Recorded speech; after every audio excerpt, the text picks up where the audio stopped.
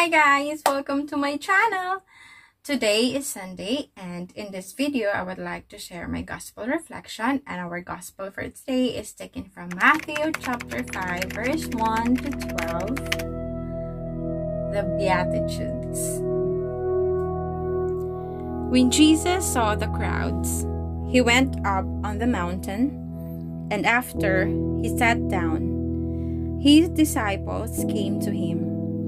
He opened his mouth and began to teach them, saying, "Blessed are the poor in spirit, for theirs is the kingdom of heaven. Blessed are those who mourn, for they shall be comforted. Blessed are the gentle, for they shall inherit the earth. Blessed are those who hunger and thirst for righteousness, for they shall be satisfied. Blessed are the merciful, for they shall receive mercy. Blessed are the pure in heart, for they shall see God. Blessed are the peacemakers, for they shall be called sons of God. Blessed are those who have been persecuted for the sake of righteousness, for theirs is the kingdom of heaven. Blessed are you when people insult you and persecute you, and falsely say all kinds of evil against you because of me. Rejoice and be glad, for your reward in heaven is great. For in the same way they persecuted the prophets who were before you."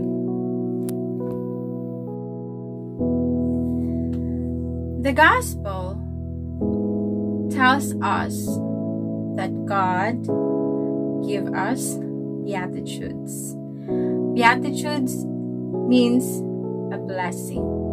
It is a blessing from God. Blessing from God is not on material things, not on our wealth, but the blessing from God is like giving us a good health. It is one of our blessings. Giving us true friends and a spiritual life. Hindi natin nakikita ang mga blessing ni Lord, pero nararanasan natin siya. Hindi siya mga material na bagay.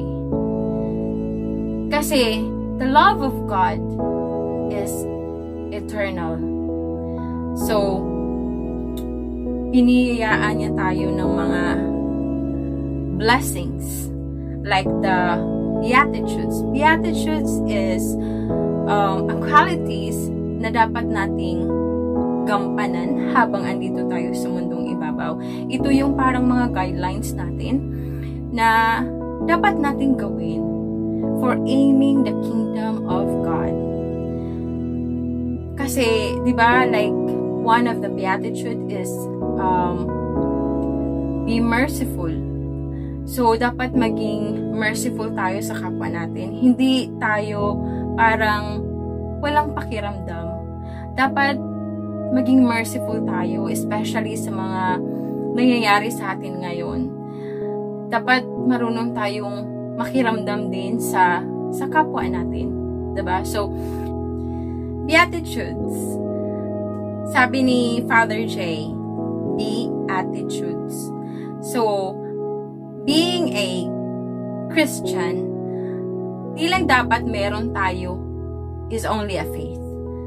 Kailangan din natin meron attitude. Baga, faith and attitude, dapat magkasama siya para maging reflection tayo that we are the children of God. Kasi, yes, may faith tayo.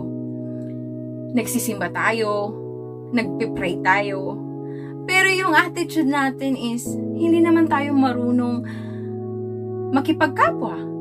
So, parang kulang din siya, diba? So, the gospel reminds us that dapat meron tayong faith, and then meron din tayong attitudes. Meron tayong mga qualities na dapat nating i-share sa kapwa natin. Diba? Yun ang sinasabi ng Beatitudes eh. So, we are blessed by God, and by that blessing, we also share the blessing to others.